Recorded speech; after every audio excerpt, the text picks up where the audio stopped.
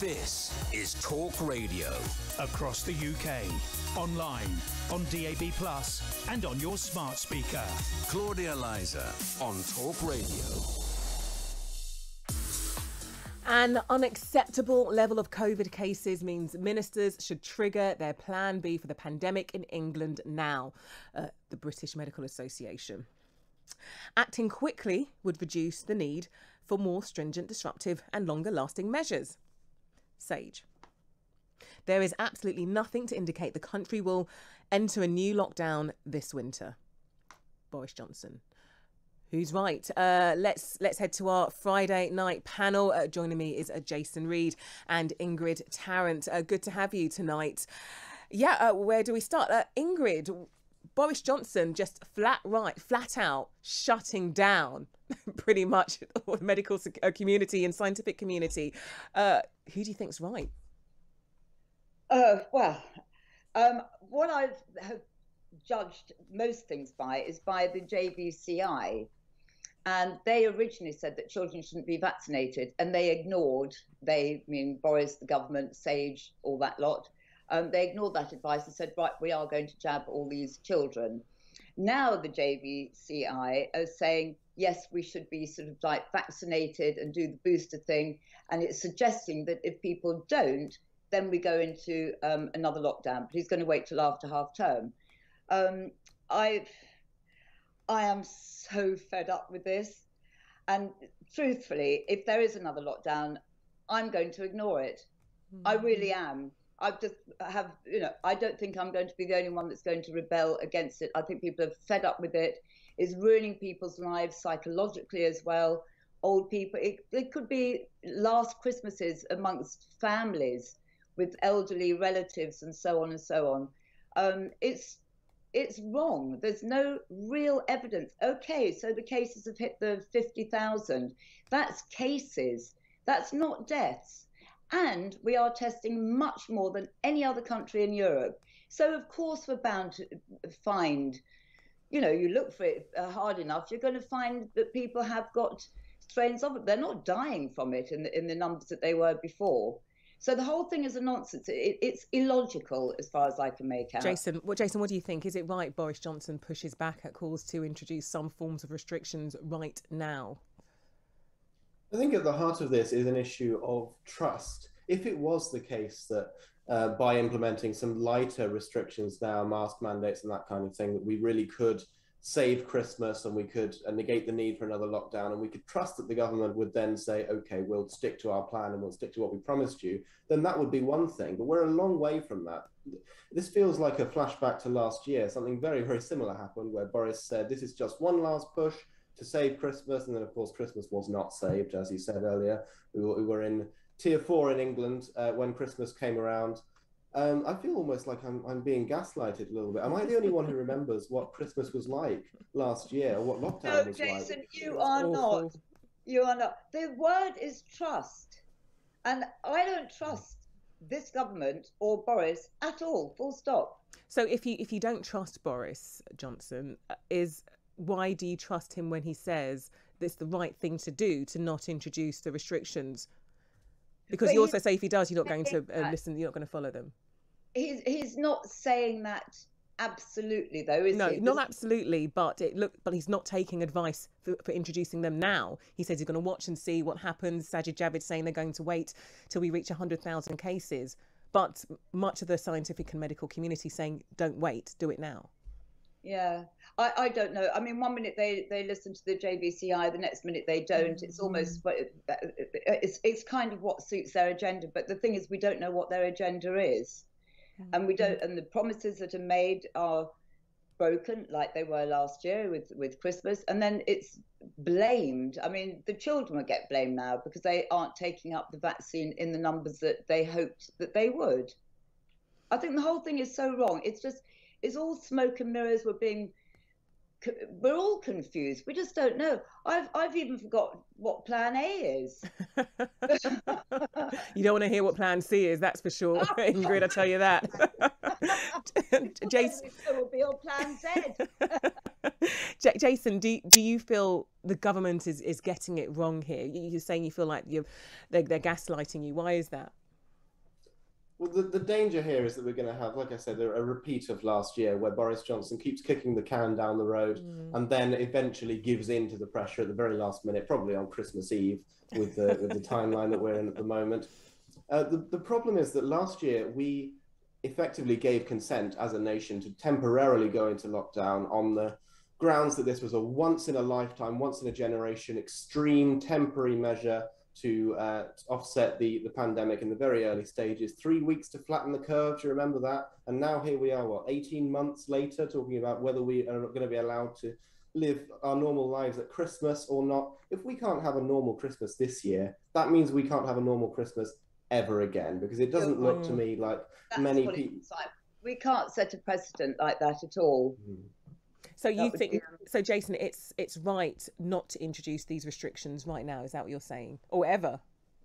Well, I'm not a scientist. I don't know whether the light restrictions are actually necessary, but if they are, I'd rather we had them now. I'd rather Boris just plucked up the courage to introduce mask mandates, if that would make a difference now for a few weeks so that we can actually save Christmas. My concern is that he's just going to do his usual thing of leaving it to the very last minute and leaving it to a situation where then we actually really do need restrictions. And then that, of course, happens to be at Christmas.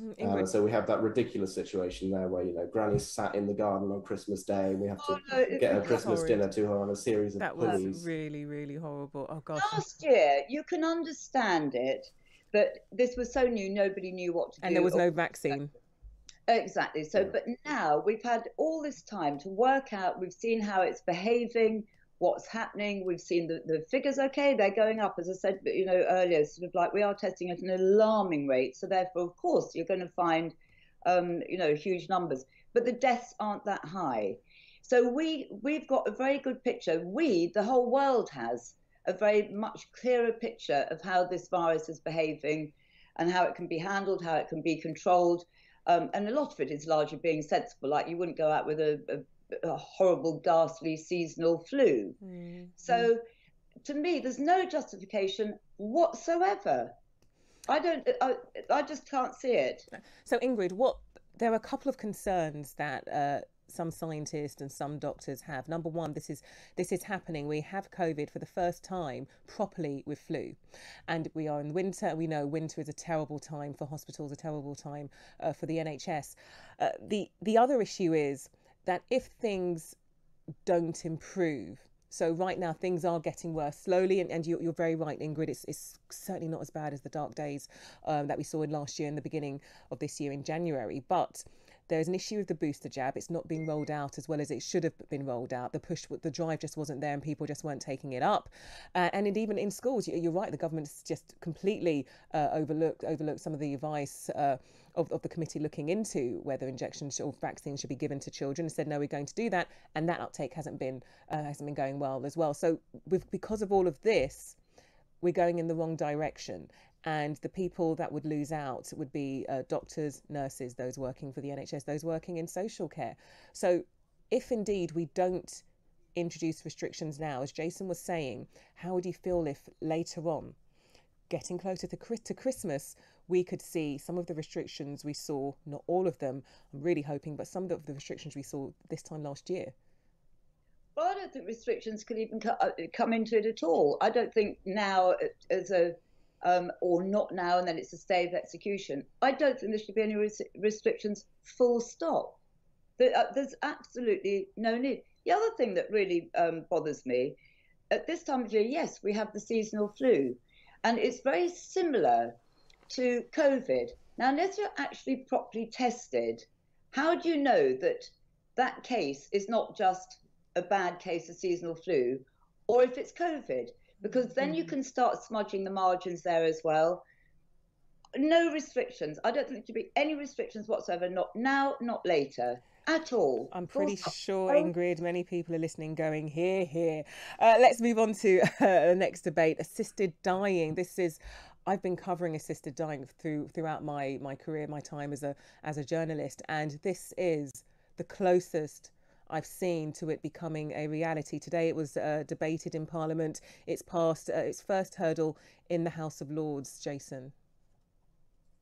I'm in favour of this bill passing. I think it would be a really good and overdue first step towards giving people the right to dignity at the end of their lives. I think possibly one of the cruelest things you can do as a society is when someone is in such unimaginable pain to insist that they have to continue in that pain when they just want to be relieved from it. And we heard a lot of really moving statements during the debate in the House of Lords today. Of course, the main one coming from Frank Field via one of his colleagues in the Lords, saying that he's changed his mind. Lots of other Lords as well, Ruth Davidson, one of them, saying that they've changed their mind recently on this issue because they've heard moving testimonies from people saying how much of a difference it would make to their welfare and to their happiness. And so I think it's long overdue to make this move. Ingrid, what do you think about this bill? Because, and Jason was right, I had to listen to some of the people who spoke, and